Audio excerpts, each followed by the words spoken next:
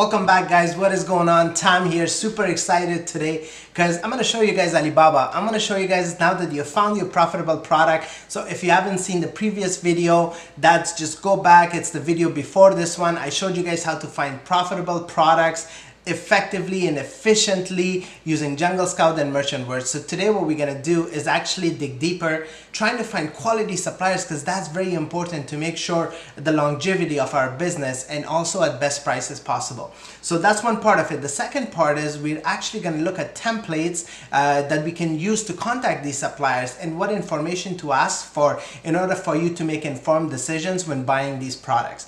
That's it. Let's get right into it. Alright guys, welcome back. Now, super excited about this video today because I'm going to show you guys how to contact suppliers, how to find quality suppliers, and how to get the best prices possible. So those are our main goals today, and we're going to get into it right away.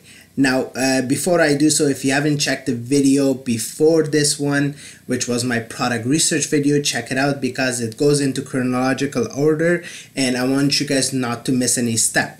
Now, on Wednesday, we found a product that we were interested in, which was the baby doll, and today we're going to look deeper into that and find suppliers for that product. So what I've done here is I've loaded Jungle Scout because I didn't want to waste time. So I basically searched baby doll on Amazon, right? And then I ran Jungle Scout extension right here against it, and then I loaded up the data to see what is available. Now, as I mentioned before, you get revenues, reviews, prices, and all kinds of competitive data for you guys. So one of the dolls that I was interested was this Roulimate Lifelike Realistic Baby Doll. Now it's priced at $29.99 and it is doing at 14 reviews, it's doing almost $9,000. That's why I was really interested into this one. So let's take a look at this for a second. I'm just gonna click on it so that we can go into that main page of the seller, and what we're gonna do is I'm just gonna copy the first part of the title, and then I'm gonna go to Alibaba. So the tool that I'm going to show you guys is Alibaba for supplier research. It's a manufacturer's website where you can connect with potential suppliers for your product, and you can actually target it based on where you want to bring the product from. So that's why it's so powerful. Now, when we go to Alibaba, we're just going to do a quick search of the exact product we were looking for, right? So I basically copy pasted that from Amazon. Alright, so let's see what kind of suppliers we have available. So you guys will see that this is the doll that I was looking at. So one thing you gotta make sure is, I'm gonna show you guys this tag that it is absolutely important. You wanna make sure that you check trade assurance so that the suppliers are trusted. Basically it protects you in your orders from payment to delivery. So that's very important. You want to make sure these are trusted suppliers who are not going to just take your money and run. So that one I'm going to click. Alright. Alright. Okay, so once we see the doll that we like, this is basic exact doll that we were looking at. So don't worry about this price, guys, because what's going to happen is when you do a huge order, the price is going to change drastically. That's how these things work with manufacturing. So of course with two, they're going to charge you a lot more. So what we're going to do is we're going to click on contact supplier. Now, one thing to keep in mind about suppliers is that if the same supplier has 2 or 3 different products, make sure to contact them once, because if you contact 3 times for the same supplier for the same product, it's just not going to look professional and it'll look desperate, and then they kind of gives them the buying power, so to speak. So I've actually developed a template for you guys so you can use it when contacting the suppliers, because it has some really important information not only you need to get, but also it makes you look professional. It makes you look like a legit business. So I'm just going to paste it here. I've copied it and we're going to go through it together. All right. So the beginning part is basically their contact name and manufacturer. So you're gonna take the name of the manufacturer. You're gonna paste it right in here. So Dear Ziyong Hu Shenzhen Rolime Technology Co Ltd. All right, so that's what we're gonna put here. My name is, you're gonna put your full name, Tam Scherer, and I'm the owner of the company Toys Gone Wild, or whatever, what have you, whatever your company name is, right? And then you're gonna say it's a company that specializes in products so this is where you're gonna put your industry. So it's gonna be like children's toys, or the area of interest, so children's toys or toys in general. And you're gonna say that we're currently looking to expand our product line and are interested in one of the items that you manufacture. And you're gonna insert basically the name and link of the doll. So you can send them this link specifically, or you can actually go back to your Amazon and copy the link for this product specifically from here, and you're gonna paste it there. All right, so make sure, because you want to make sure there is no room for error, so that they don't send you the wrong product. Now from there, you're gonna say that could you please provide me with the following information, additional information, so that we can determine if this is a good fit for our product line. All right, so it's a very professional letter. You guys can add to it or subtract some of the stuff, up to you guys, but I recommend that the minimum you guys get this information. So the information you want to ask, and why. Are you able to provide custom packaging? Why is that important? It's because it's really important for your branding. If you're trying to create a name on Amazon and you're branding your own products, you want to make sure you have the customizability to put labels on your boxes to have a certain color, whatever you want, right? Something that is branded specifically to your business. Very important. You don't want standard packaging, because it could be just a brown box with like nothing on it, just a shipping label or what have you. It just does not look professional. When it comes from somebody who has a branded box, it just looks more professional. It builds credibility among your buyers, and thus you'll get better reviews. So the second question is, what is the standard production time for each order? Very important, because based on the quantity, you want to know the standard production times.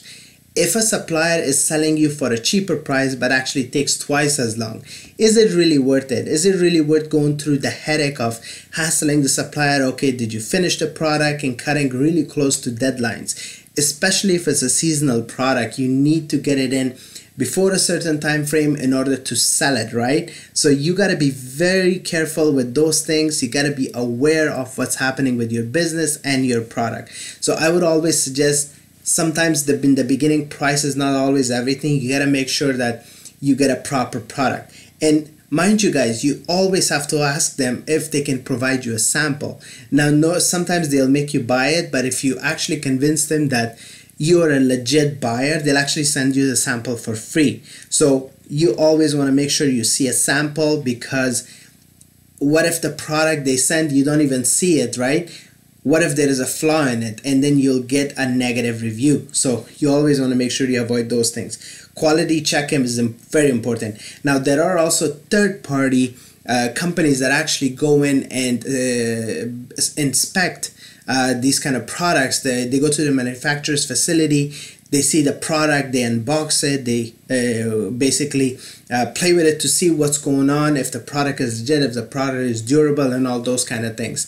So that costs a little bit of money, but in the beginning it's hard to accommodate such a thing if you have a limited budget for your Amazon FBA business. So therefore, always make sure, that's why we actually want to go with suppliers who are well known in the industry and are not just like any mom and pop shop. All right, so the third question is, what is the price per unit including packaging at the following MOQs? MOQ stands for minimum order quantity. So it's important because price will drastically change. So if for two they were selling it at 30 to 40 US dollars, right? If you ask them for 100 to 500, don't be surprised if the price drops by like 3/4, and then it'll just be like $10 per unit.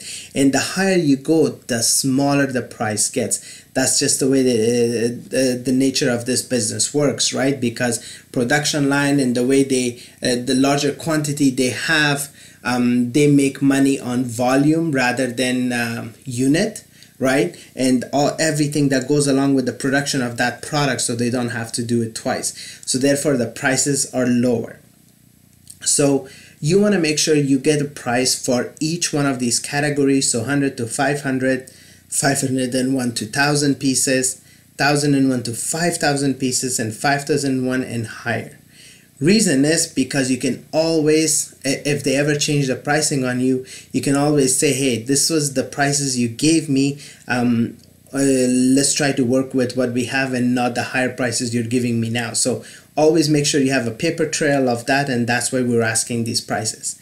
And also the other neat thing you can do is, if you have a good negotiation power with them and if you build a proper relationship, you can actually ask for 1,000 to 5,000 tier pricing for a 500 to 1,000 pieces order. So you can say, you know what, we're really serious about this. We want you guys to be our long-term supplier. So what can you guys do in goodwill so that we can build that relationship? And chances are that if they really want to build that relationship with you and they believe in it, they're actually going to give you a much better pricing. So that's why we want to have those prices as well, so we have visibility on what we can negotiate and ask for. All right, so moving on. As also for estimating your shipping costs, you also want to ask them the following questions, right? How many items usually comes in a case, right? Because you're trying to figure out how much you can fit at a certain cubic meter.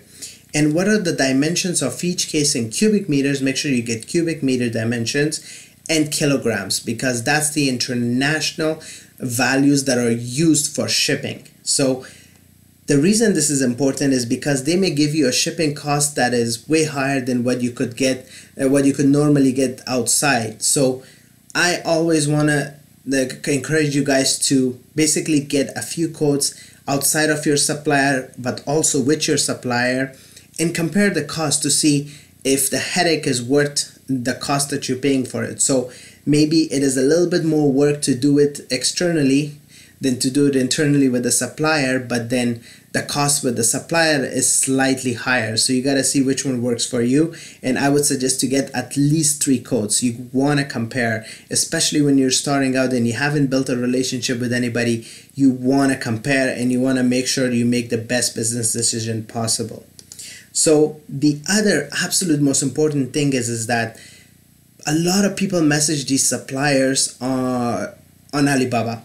You want to take the conversation out of Alibaba and you want to contact them on sources like Skype or WhatsApp, because that builds a more personal relationship. You can even FaceTime with them so you can see each other, right? And you want to take the conversation out, because Alibaba, first of all, they at the end of their day, when they're done with their job, they kind of skip through Alibaba to see what new orders could potentially, or clients or leads are basically sitting in their inbox, and chances are there are hundreds and hundreds of emails.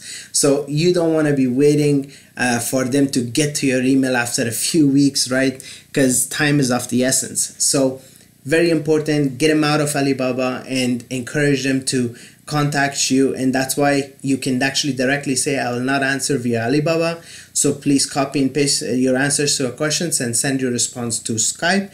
Give them your Skype ID, or if you want it through WhatsApp, do that so as well. And then you just thank them for their time and basically give them the impression that we're gonna move with this order forward.